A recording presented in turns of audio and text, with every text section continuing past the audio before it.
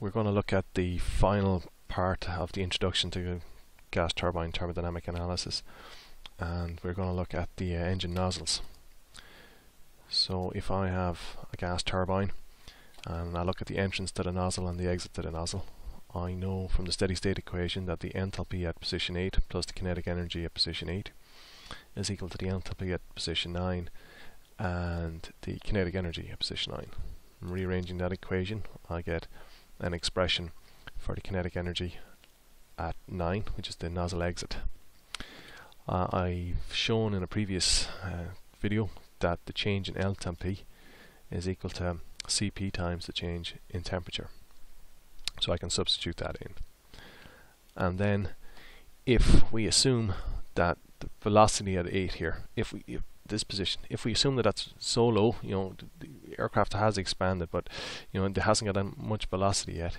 So if we assume that that's practically zero or is zero, we can simplify the equation for the velocity at the exit to be 2Cp times T8 minus T9. Alright, but I want to substitute for Cp. Now I know that the ratio of specific heat capacities gamma is equal to Cp over Cv, and I know that Cp minus Cv is equal to R, the universal gas constant. Again, we showed those in the previous videos. But if I take this expression here, Cp by Cv, I know that Cv, if I bring this up, Cv is equal to Cp over gamma. So I'm going to substitute that in here. I can then take Cp out of the brackets and I have 1 minus 1 over gamma. And 1 minus 1 over gamma is the same as gamma minus 1 over gamma. So this expression, Cp gamma minus 1 minus gamma, is equal to Cp minus Cv, which is really R. So therefore, I can say Cp times gamma minus 1 over gamma is equal to R, and rearranging that, I have an expression for Cp, which I can stick into here. And that's what I'm left with. Okay, so if I carry that equation forward, I multiplied the temperatures here in brackets by R, and if I go back to the universal gas law, P by V, specific volume, is equal to RT. Therefore RT8 by RT9 is equal to P8 V8 minus P9 V9. Okay, that's just from the universal gas law. So I can substitute those in here, and I'm left with that. I've taken P8 V8 outside the brackets, and I'm left with this inside the brackets. Okay, so that was my last expression. However, we saw also in a previous video that in an adiabatic process, P by V to the power gamma is a constant. So rearranging this, I can get an expression for P9 and P8 in terms of specific volumes, and just taking the gamma root of this, I have an expression for V8 over V9 and V9 over V8, which is just the inverse of this one. And this goes nicely into this equation here.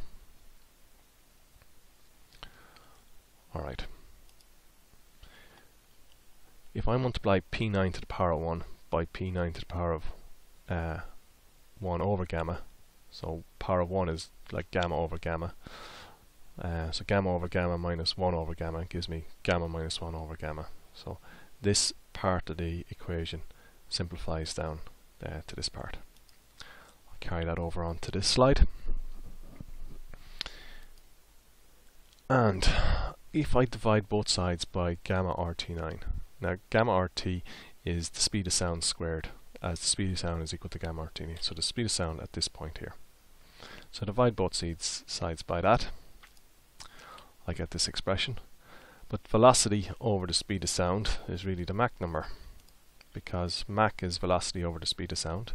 So the Mach number squared is the velocity squared over the speed of sound squared, which is this guy. So I can say the Mach number is equal to all of these. Immediately the gammas cancel out, and I'm left at RT9 here. Now if I go back to the ideal gas laws, I know that RT is equal to P by V, so I can substitute that back in. So now I have P8 V8 over P9 V9, which is here, P8 V8 over P9 V9. Well, we saw just a few seconds ago, or a minute or two ago, that V8 over 9 was equal to P9 over P8 times 1 to the power of gamma. We saw that back here. Saw that there. So I can substitute this for V8 over V9. And once again, I P8 to the power of gamma over gamma multiplied by or divided by P8 to the power 1 minus gamma. So that's going to give me P8 over P9 to the gamma minus 1 over gamma. Bring this forward to the next slide. And what I'm going to do now is multiply this out. So I'm going to multiply this by 1 and then multiply this expression by this expression. And that's what I have. Okay, so you can see here I have P8 to the power gamma minus 1 over gamma, and over here P8 to the power gamma minus 1 over gamma. If I divide one into the other, I'm going to get 1. And my expression simplifies down to this.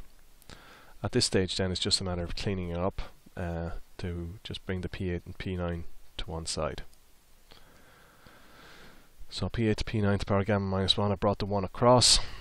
I'm left at that, and then all I have to do is get the gamma over gamma minus 1 root, and that is an expression for the pressure ratio, the input to the nozzle to the output of the nozzle.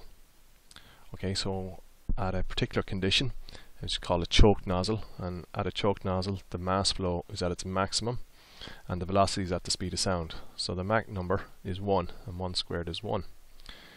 So let's look at what happens at that condition.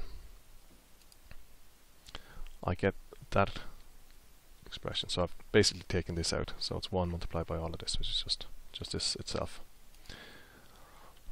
So there it is. So I can simplify that. So 1 is really, I could say 1 is just 2 over 2. So 1 is 2 divided by 2. And now I have fractions with 2, so I can add this on. So I get gamma plus 1. Gamma plus 1 over 2. And if I put the values for gamma for air, which is 1.4, if I put that in, I get a ratio of 1.89 for air. Or if I inverted it, as it is in some textbooks, it's P9 over P8, it's 0.528, which is one way of looking at it. What's nice about this particular one is if you know the input pressure to the nozzle, so if you know P8, you can determine P9 at Mach 1, i.e. the critical pressure, the pressure at which the velocity goes to Mach 1. So P9 just simply becomes P9 equal to P8 times this value here. And what's nice about that is we'll know that if this pressure is above atmospheric pressure, then the nozzle is choked, and if it is below atmospheric pressure, then the nozzle is not choked, in that the gas has expanded back to atmospheric pressure inside the nozzle. Okay, so that's what I wanted to cover here, really was to determine the critical pressure. Now, we saw also previous videos that, you know, if I take in an adiabatic process, the relationship between the pressure and the temperature is given by this equation. So rearranging that, I have an expression for P9 over P8. So if that's P9 and that's P8 and that's P9 and P8, I can say that they're both equal to each other. So T9 over T8 to the power gamma over gamma minus 1 is equal to 2 over gamma to the power 1 gamma minus 1. So I can get rid of the powers here and basically say that T9 over T8 is equal to 2 over gamma plus 1. In other words, the temperature of the air, the critical temperature, when the velocity is at Mach 1, when the nozzle is choked, is whatever the temperature at the inlet of the nozzle is multiplied by 2 over gamma plus 1. And when we move on now to the analysis of an engine, we can see how that's quite a useful formula to have. Okay, thanks for that.